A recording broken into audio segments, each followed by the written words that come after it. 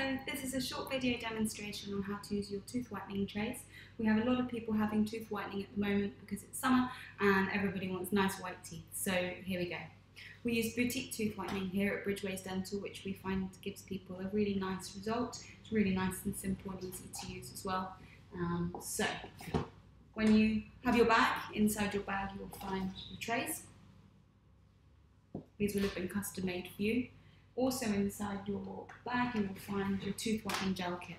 This is a by night kit, which means it's designed to be worn overnight for about 6 to 10 hours. There's another kit that you can use which is for daytime for about 1 hour per day if you find that would be better for you. So if you open up your kit, you'll find your instructions. You'll also find that there are 4 tubes of tooth whitening gel inside there.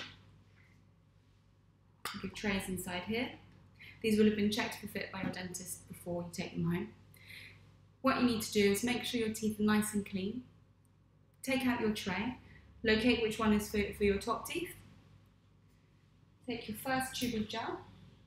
There's a little cap on the end. If you just twist that, you should be able to get that off. If you look closely at your tray, you'll find there's a little dot on the surface of each tooth. This is a dosing dot, which just helps you to locate where you need to put the gel in the tray. It just works like a syringe. You just squeeze a little dot, about half the size of a grain of rice, right into the surface of each of those little dots to fill them up.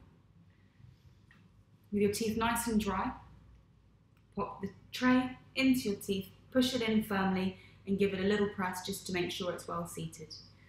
I normally then advise that you take a tissue just to go around the edge of your gum line to make sure there isn't any gel that's escaped from the top of the tray, because this can cause irritation to your gums. Then it's time to go to sleep. In the morning when you wake up, take the tray out, give your teeth a really nice clean. Make sure you clean the tray as well. So just with a little bit of cool water and a soft toothbrush, you should be able to get in there and get the tray nice and clean. I normally take a tissue and just gently pat it dry without distorting the tray at all. Leave that there and you're ready to go again the next night. Good luck!